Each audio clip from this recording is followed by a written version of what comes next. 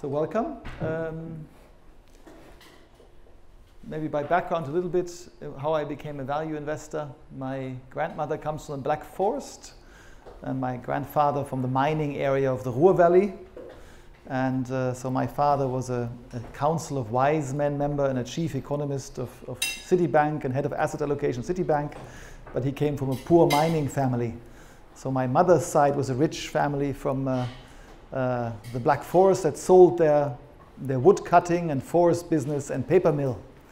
And the grandmother then received the money in about 85 and was advised by a bunch of bankers.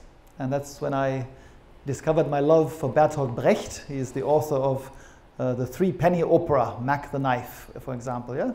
And he said that to rob a bank is nothing. The real professional opens a bank. Ja? Eine Bank auszurauben ist gar nichts, ein echter Gangster gründet eine.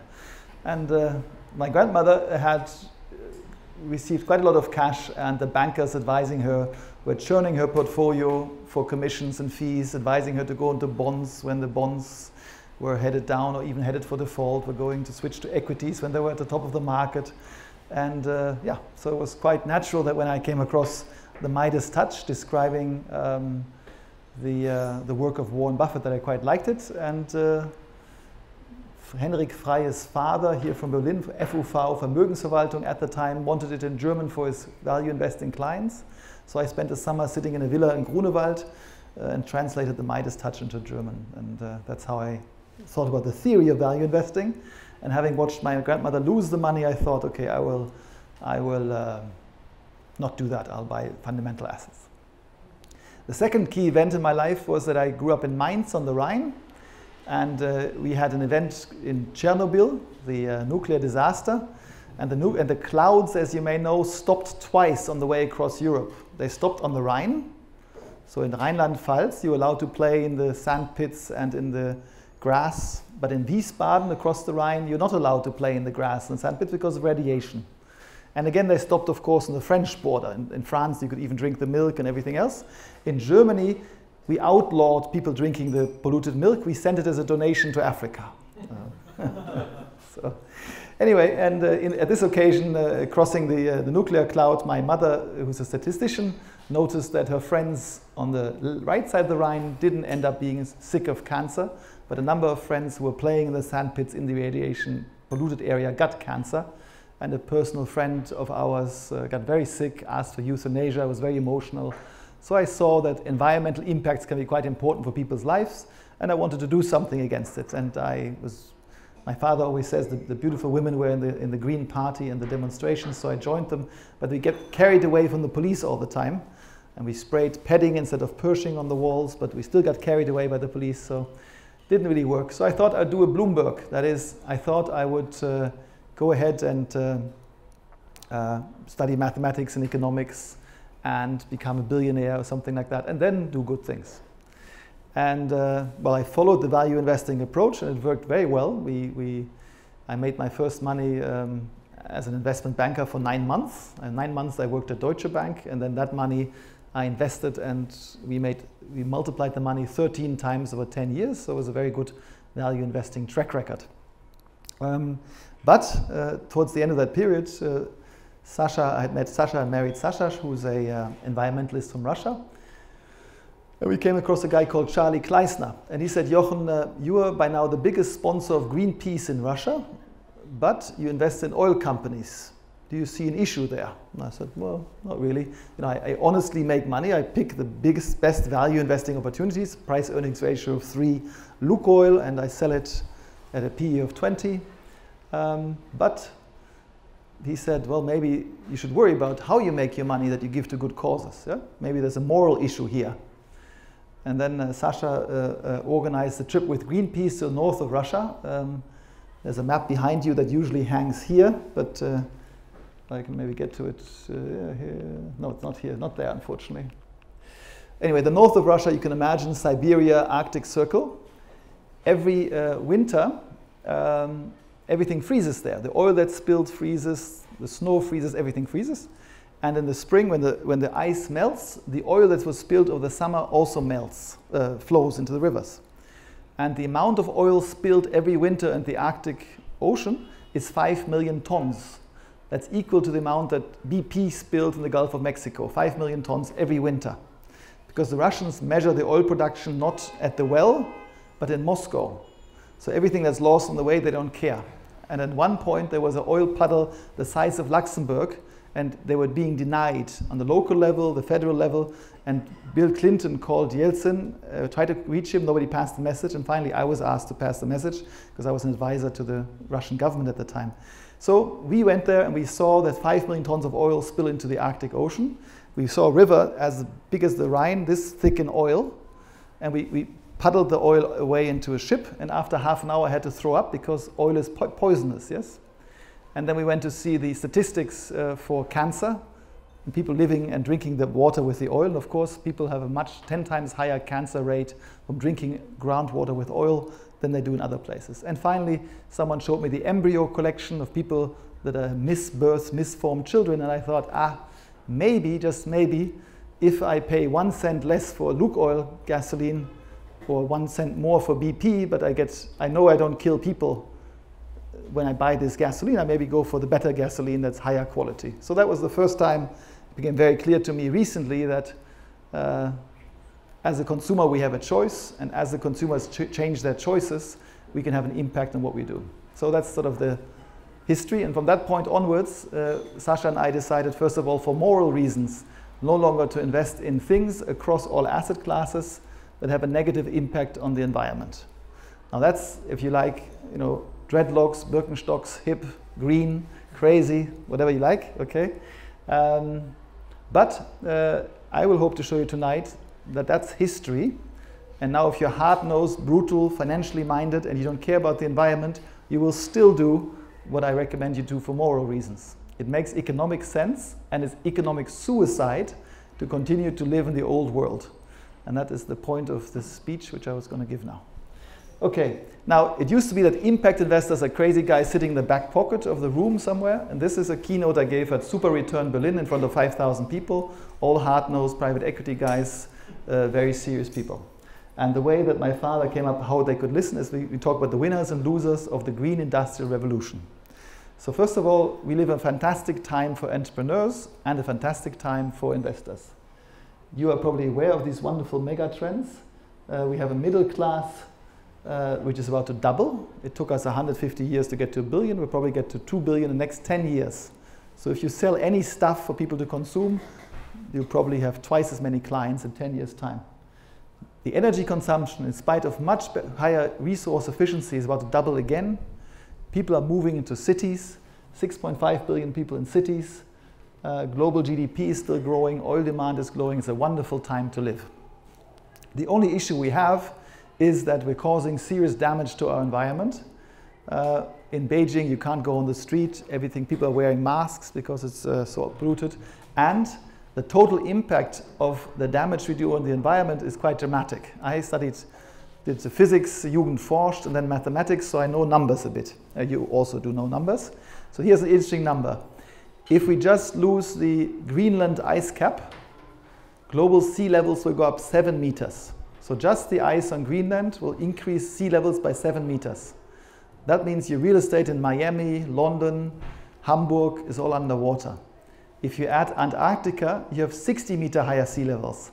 That's 67 meters. That sounds crazy, but that's just not as much. We went up 100 meters already from the last ice age. So we are currently in a beach town of the future in Berlin. Yeah? So this is the effect of what we're doing. London underwater, and you can see where the Danish are very much ahead in renewable energy and so. So there's a real threat to humanity. This is not a map that I invented. It's public information, globalfloodmaps.com. .net, and NASA now predicts at least 0.5 meter by 2050. So we definitely have an increased sea level. You all survived this summer. It was much hotter, in case you haven't noticed. And the reality is that we as a species will not be able to survive if we miss the 2-degree target. We're currently headed for a 6-degree higher target, which is almost guaranteed wipe out of humanity. Most species will not be able to survive. The risk profile is so drastic that most people don't pay attention anymore. But I promise not to scare you anymore, but talk about the fantastic opportunities now. Here is, first of all, why we're in this mess and what you should think about as investors. If you think about the externality of emitting CO2, it's 130 euros per ton.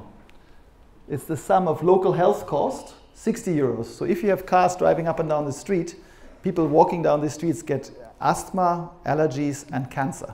It's not sitting next, breathing in the air from cars is as unhealthy as smoking. And just as smoking in bars and inside is outlawed, people will laugh at us, and they laugh. Today we had doctors appearing on US TV saying smoking is good for your health. Remember that? Probably don't, because you're too young. We have similar people saying that driving is fine. It's not fine, it's very unhealthy. This is the World Health Organization. A ton of CO2 associate costs 160 euros. The climate cost is 70 euros. So if I don't care about the climate, just care about local health, I should charge 60 euros. And in Sweden, where Natalie is from, people charge 130 euros. As an economist, you know from Economics 101, Vollkosten externalities must be priced at the real cost to society. If not, you cause damages, chaos. In the European Union, you can buy the right to cause damage here. To Thomas, I can buy for 15 euros, I can buy the right to cause 130 euros of damage. That's our current system. And more impressively, worldwide, on average, we are paying people 150 euros to cause 130 euros of damages. This applies to me as well. I'm an investor in a paper mill in the Black Forest again, as of 2 months ago. And we pay not 20 cents per kilowatt hour as normal German citizens for electricity, not 5 cents for normal spot price for electricity. We pay 3 cents. We get rewarded with a low energy price because we consume so much energy. So the German government gives subsidies, reduced power prices to people who consume lots of energy. So the more energy we save, the higher our price will get.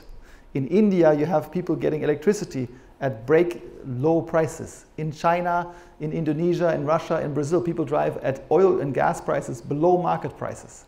So we are paying people on average 150 euros per ton to emit CO2. Now, if you do your value investing analysis over a full business cycle of any business, and you plug in 130 euros per ton of CO2, as opposed to minus 150 today, your whole economic models break, and you have to think about very hard. So that's why in France, the government is now asking people to put in 130 euros into their business plans. By law in France, by 2030, the price will be 100 euros a ton. And many of the businesses that you know today will no longer exist simply because this crazy mismatch will disappear. And again, this is not something made up. This is the global alliance, but the G20 Task Force for Financial Stability, Professor Edenhofer, who sits in Einstein's office. Yeah, this is not Mickey Mouse numbers. Since I was wearing the dreadlocks, or rather green hair and a orange tail, I've joined a group called the Institutional Investor Group on Climate Change. It's no longer the case that these concerns are just a few green crazy people. 28 trillion under management is the members of this organization today, and they're calling very clearly for governments to adhere to the Paris Agreement, because if not, there's no point investing money because our children and grandchildren will not have an earth living on. They're asking for a reasonable price per ton of CO2 of 130 euros a ton, which is the externality. Any economist, any business person, any rational person knows, and the Constitution of the European Union says Verursacherprinzip. If I cause damage, I have to pay for it. I learned when I come to a campsite, I try to leave it cleaner than I find it, right? And of course, people are asking to phase out the fossil fuel subsidies. So if you drive today from your home to work with a diesel car, you get a tax deduction. Remember that? These sort of subsidies have to disappear. And we have to adopt the G20's climate risk disclosure rules. All of the companies we're analyzing as value investors will need to provide their carbon footprint and their business plan consistent with reducing emissions. What does it mean to have 2 degrees target? It means by 2050 we have 0 emissions. 0 emissions is our target by 2050. We're already in 2018. Yes, to get to 0 emissions today means by 2030 nobody will buy a single combustion engine car anymore. You cannot buy a diesel or a petrol car in 2030 because they live for 20 years. And in 2050, we must have no emissions. That's why we will not have any of these combustion engine cars if we want to survive. But on to the good news. Sorry, also one more point. Some of you said already to Natalie, is it possible to be a value investor and have impact? And I believe not only will we be moving to ESG, environmental, social, governance standards, but I believe impact investing will replace ESG. Investors are no longer happy to know, well, BP is 95% compliant with an ESG. BP still has a negative impact on the environment, and 80% of the pensioners in Holland voted to have positive impact pensions. So ABP, a big pension fund, is putting 80% of their assets into impact investing. Impact investing means nothing but I have risk, return, and an externality. What is my externality? Am I buying child pornography, therefore I'm promoting businesses for 4-year-old girls, or am I doing cluster bombs, or am I doing coal, whatever it is. I'd like to know as a client, where's my money going, and what's the impact. So I think risk, return, and impact is the new normal, and we're happy to discuss in more detail. But moving on to solutions, happy news. This is a Desert Tech, which is the same picture as back where the drinks are. Desert Tech said, with this little spot of solar power plant, I can power the whole world. That's all I need. At the time, the prices were too high for solar, and the cost of the cable was too high, and today we can do it in a decentralized fashion. Why? Because the world we live in has changed dramatically. For the last 20 years, basically, it was crazy to invest in renewable energy, because renewable energy cost in Berlin 70 cents per kilowatt hour, in Dubai 40 cents per kilowatt hour. Today, we're down to 2 cents per kilowatt hour in Dubai, and that's equivalent to $4 per barrel of oil. So if there's one number you need to remember, it's this number. The Abu Dhabi authorities worked out that they would be sorry to build this solar plant if they could produce oil at $4 a barrel. As you know, oil costs $80 a barrel now. So solar power is 20 times more competitive than oil to make power today. So oil is no longer competitive. Coal is no longer competitive. Even gas is no longer competitive. In Austin, Texas, under Trump, in a free market where oil is subsidized effectively, coal is subsidized, shale oil is cheap, nuclear power doesn't have any limits, people choose solar power over anything else. There will be no more new coal power plants installed or nuclear plants, just because it makes no more economic sense. Of course, most people don't use oil for power, they use it for driving. And here, this is the beautiful back of Klaas Helmke. Schöne Rücken können auch entzücken, we say in German. He is helping the Pope out of his new electric car. We tried to give a Tesla to the Pope, but the Pope said that's too big. But this Nissan Leaf here costs 20,000 euros. My parents drive it, my wife and I drive it. It saves us 1,000 euros a year. So in 20 years, it pays for itself already. Secondly, we have a company in Munich called the Mobility House that uses the battery in this car whenever there's no sun and there's no wind. Where's the wind? Oh, there. It provides power to the grid. Whenever there's too much wind and sun, it buys power. And buying and selling power from this car, the car owner makes another 1,000 euros.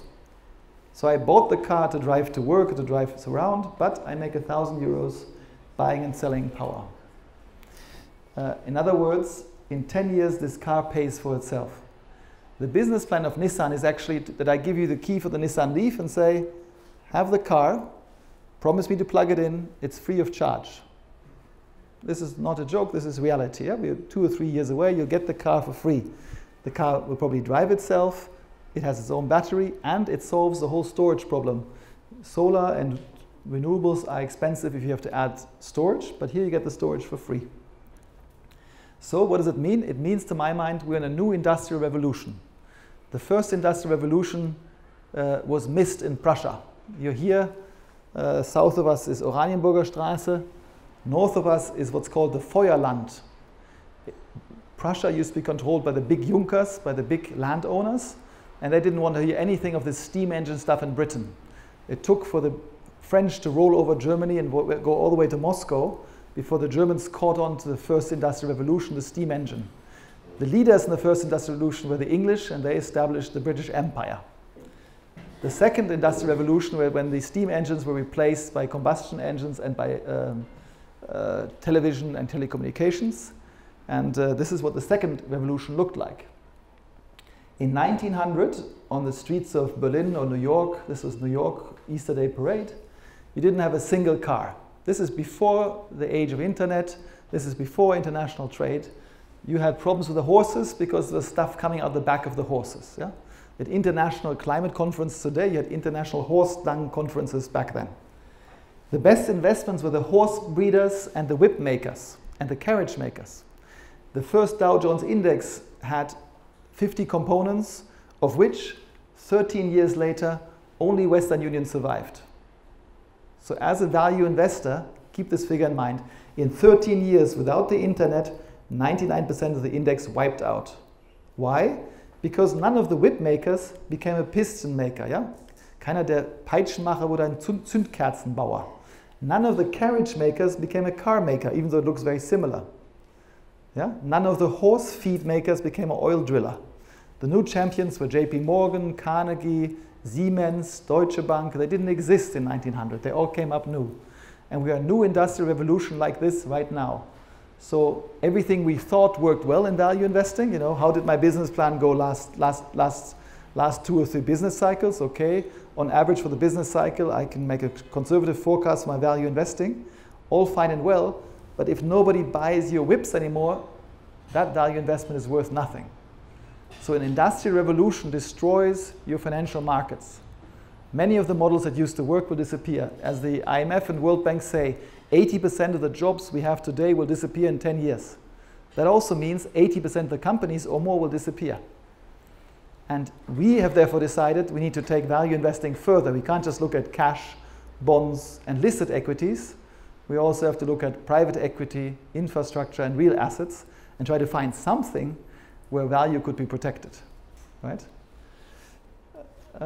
So what happens in this industrial revolution and what drives it? What are the winners in this industrial revolutions? Who are the new industrial revolution? The new industrial revolution going on, I call the green industrial revolution. Some call it Industry 4.0, some call it the third industrial revolution, like Jeremy Rifkin. In this green industrial revolution, we have an energy revolution. So it's cheaper now to do solar in Berlin. It's 6 cents per kilowatt hour. Wind in Denmark is 5 cents per kilowatt hour. We pay 20 cents. Yeah? So solar is a quarter of what we pay for power in Germany. Then the nexus of transport with energy is what causes a revolution, because I use the electric car to provide the storage that energy needs. Then I have a fintech revolution. We have a company here in Berlin called Mobisol, and they provide a solar panel onto anybody's roof anywhere in the world, as long as they have a mobile phone to pay. They lease the solar panel, they pay 2 cents before 6 p.m., they have light at night. They don't pay, they take the panel away. Circular economy models are taking over. Circular economy means that the head of Unilever, Paul Polman, said at Davos, you know, the consumers should do something. And the girl stood up and said, no, don't you call me a consumer ever again. So what do you mean? I'm a user, okay? I may use this car, but I don't want to own this car. I may use this flat, but I don't want to own the flat. So moving to a circular economy where people return everything they get, and we get much higher quality printers that don't break 1 month after the guarantee period, but they print forever, right? Matches that work forever. IT, artificial intelligence, when we leave this house with our Tesla, the Tesla tells the house and the power goes down, right? Or if I approach something else, the door goes up. And agriculture, of course. It's amazing what you can do and achieve with sustainable agriculture. It used to be something crazy, the Biomilch and Biofleisch. Now it's actually cheaper and healthier. We'll get to some examples. So this amazing green revolution is ongoing. That means that there are many, many new companies coming up, and most of the stuff we learned, most of the companies we looked at the last 20 years, in fact the last 120 years, will no longer be there. And for Germany, our model is Kodak. Yeah? Kodak invented the digital camera. Kodak rejected the digital camera, and Kodak went bankrupt. We in Germany invented the energy transition. We put a cap on the energy transition. We missed the transport transition, and we're about to lose 1 million jobs and go bankrupt. That's our German model following Kodak. And it's up to guys like you and us as value investors to put our head around this and tell our government, hello, if we're missing this energy transition, if we're missing this third industrial revolution, the people who are winning this industrial revolution will determine the future. Why is everybody speaking English tonight? because of the first industrial revolution and the English leading it, and the Americans leading the second. Who's leading the next industrial revolution? China. China. How many people here have at home a 100% electric vehicle? A bike, a scooter, or a car? One. Okay, that's pretty good. Close to German average. We have as many total electric vehicles in Germany stock as China adds every month. Okay? How many Chinese do you think travel on 100% electric personal transport? I'm not talking trains or electric buses. Personally, who owns personally? Yes? I don't know, but I know in Shanghai or in Beijing, they banned the scooters with combustion engines, so it's purely electric. Yep. It's amazing. Yep. So there's 1 billion Chinese. How many of them? 100% electric. Like 30%. Yep. 250 million Chinese. 100% electric. I don't know where they are. Here they are. Yeah. Wie viele waren davon vorher zu Fuß oder per normalen Fahrrad unterwegs? Wie viele haben davon wirklich eine Verbrennung? So that's actually a very good point. How many people did actually use a normal bike before? The nice thing about the electric bike is you take the battery off the back of your bike, you carry it up to your flat, you charge it at night, you put it back. It turns out you're more efficient using electric bike than you are as a human being. In case anybody tells you that a combustion engine car has a chance, to go back to this slide here, the electric engine is 95% efficient. 95, from windmill to the wheel, PS, Pferde auf der Straße. The best diesel is 35% efficient. Okay? And how efficient is the cow, you think? If I want to have a steak, how efficient? Energy efficient? 10%. 10%, exactly. But the question is, how efficient is the making of the energy? Yes. I mean, a normal gasoline power station has an efficiency rate of about 30%. Yep. I don't know what's about solar panels, but it's not nearly close to 100%. What doesn't matter though? Yes. It does. It does. Yeah. No, that's so the question is how one of the questions that the chairman of Blackstone actually asked me on my panel at the Super Return. He said, "Mr. Wermuth, it's very nice you talk about solar, but you know as well as I do, you need more energy to make a solar panel than it ever generates in its lifetime." It's more or less the same argument, right? And I said, yes, that was probably true 50 years ago, that it takes more to make a solar panel than it ever generates. That's we use it only in space. Yeah, it was very expensive. Today, class, it's what, 1 year or half a year? 2 years. So it takes 2 years in Germany to make the power back you put in, and then it's free energy for the rest of the world. And that's also something you got to get your head around. We're getting to a new world where you will get flat rate energy. Like you have flat rate data now, flat rate energy. You can consume as much as you want. And if you live in southern hemisphere or more warm climates, you get 3 times more energy for your solar panel than you get here. So it is, the solar, the efficiency of the energy is, as I said, so it's true that the conversion of the sunlight to power is only 25%, but that doesn't matter because you don't put, the sun bounces off all the time anyway. Yeah? In the case of the combustion engine, I cause 2/3 of energy to go and cause cancer and climate change and so forth.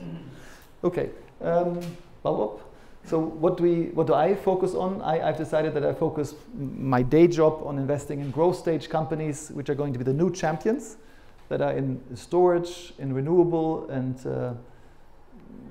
but not in the assets, but in the enhancement. So you can buy a company that puts a plastic foil on the windmill, and it freezes 3 degrees at -3 degrees and not at 0. And so you don't need the other windmills to heat the ones that's freezing.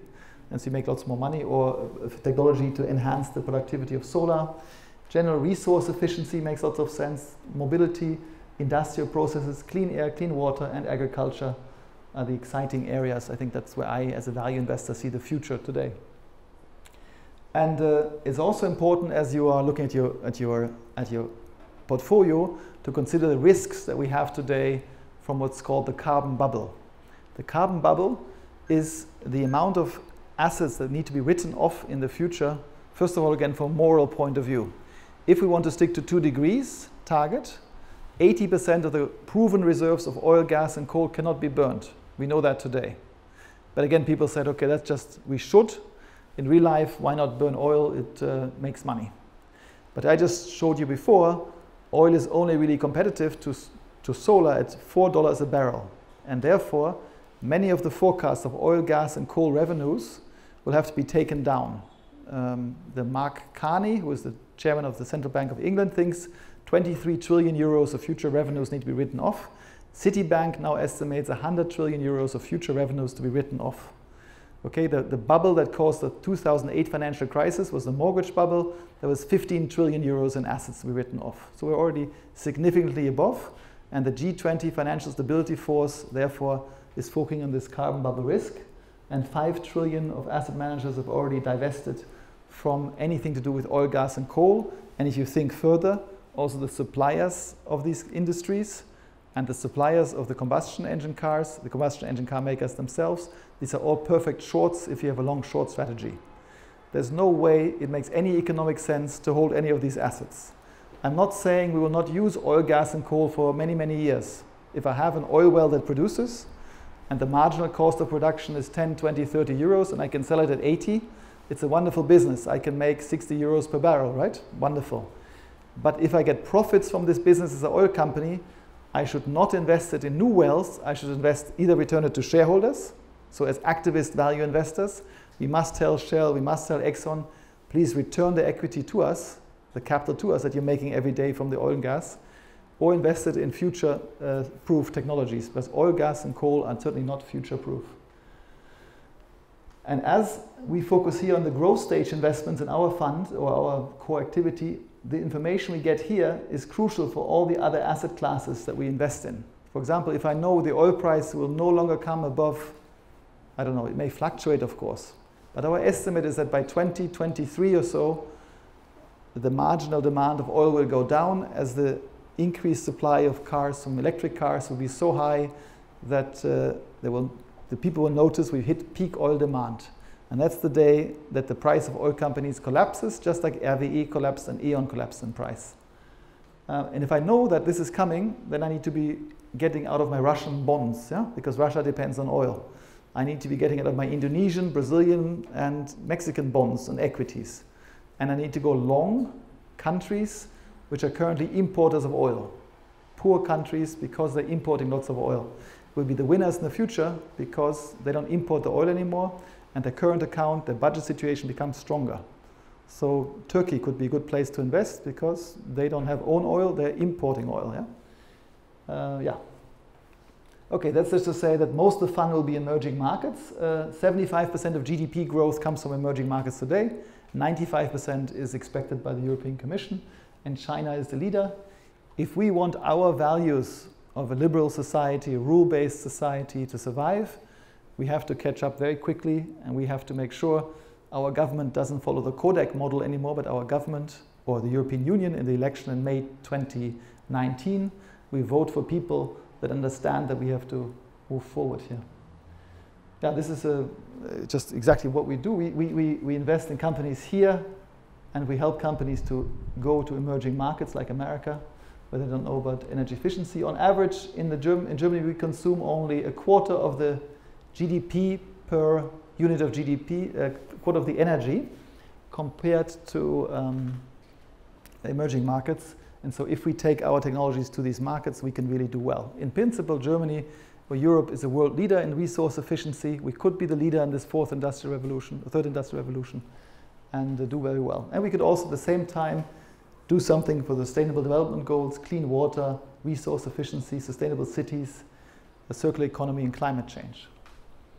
Yeah. Here's some concrete examples of companies that we've recently invested in. These are not listed companies, they're private companies. One is called NextWave that Klaas is on the board of. They make solar wafers now at half the price the Chinese make the solar wafers in the Black Forest. They expect to have an EBITDA margin of 50% as a result and become a global leader with this technology. Another company here, they make paper no longer from trees but from grass and from hanf, from marijuana-based material. Hemp, sorry. And yeah, they buy the paper pulp for cellulose for 750 euros, The grass you can buy for 150 euros, so you get a 50% higher margin. And by the way, if you eat recycled paper, or you have food touching recycled paper, you get the inks from the recycled paper, which is mineral-based, oil-based, gives you cancer. This is what Stiftung Warentest found out 2 years ago for Christmas, when all the Christmas calendars were covered in Altpapier, which meant that the kids eating the chocolates were eating also the crude oil with it.